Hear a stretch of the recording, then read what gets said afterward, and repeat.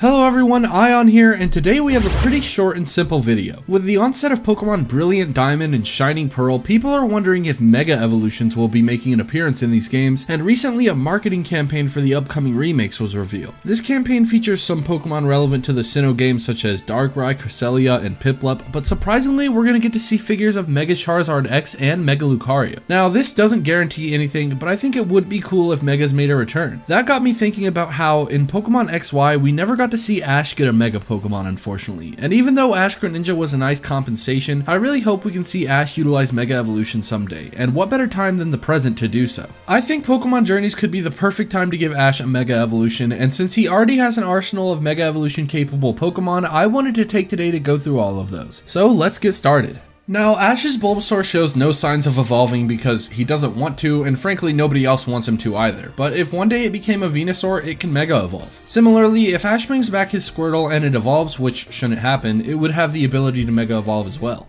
Now, Charizard is a big one. I don't expect it to return, but if it does, it has the ability to Mega Evolve into either Mega Charizard X or Mega Charizard Y. That could make for a cool episode in Pokemon Journeys. Which form would you guys like Ash to have?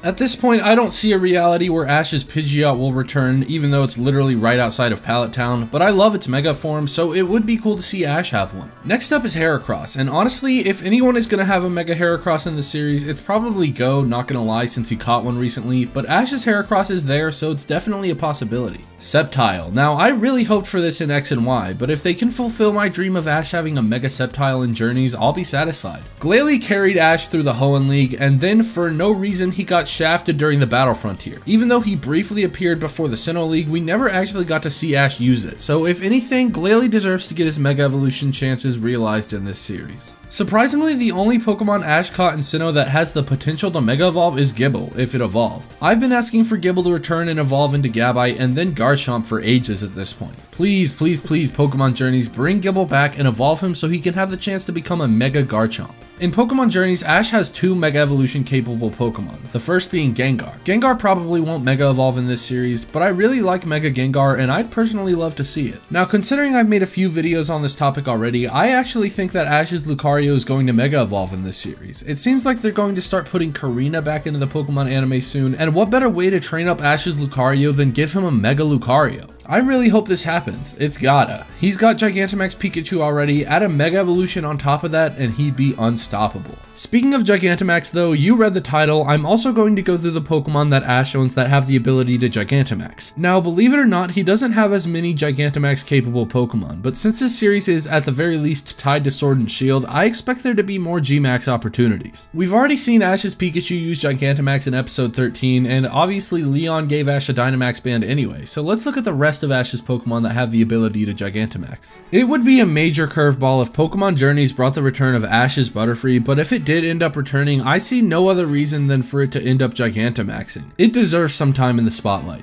Much like the Megas, Bulbasaur and Squirtle will never evolve, but if they did in this series for some odd reason, then maybe they could Gigantamax. There is approximately a negative 0% chance that Ash's Charizard would end up Gigantamaxing in this series though, because they wouldn't want to take the focus from Leon's. Kingler, yeah, one of the more forgettable Gmax forms, but I think it's pretty funny and it would fit perfectly for Ash's Kingler. Maybe, just maybe, Ash's Lapras can return. We haven't seen it since Johto, which was a very heartwarming episode, and maybe it's traveled so far across the ocean with its family that it would appear in Vermilion City and join up with Ash again. Then it could Gigantamax in Galar. Now, Snorlax would be a great Pokemon to return in Gigantamax. We've already seen one in Galar, and maybe Ash could be inspired to visit and re-add his Snorlax onto his team in this series and use it in a Gigantamax battle. And last but not least, Gengar can Gigantamax, so this is one of the more likely Pokemon for Ash to Gmax since he uses it on his current team anyway. Also, I didn't put it in the title, but as an added bonus, here are all of the Ash Ketchum Pokemon that have the ability to use an exclusive Z move. Spoiler alert, we've seen two of them in the anime already. The most notable one is obviously Pikachu's Z move 10 million Volt Thunderbolt, which he used against Ultra Lusamine, Jesse's Mimikyu, and obviously against Kukui in the Alola League. But all Pikachu have the ability to use the move Catastropika, so that's on the table.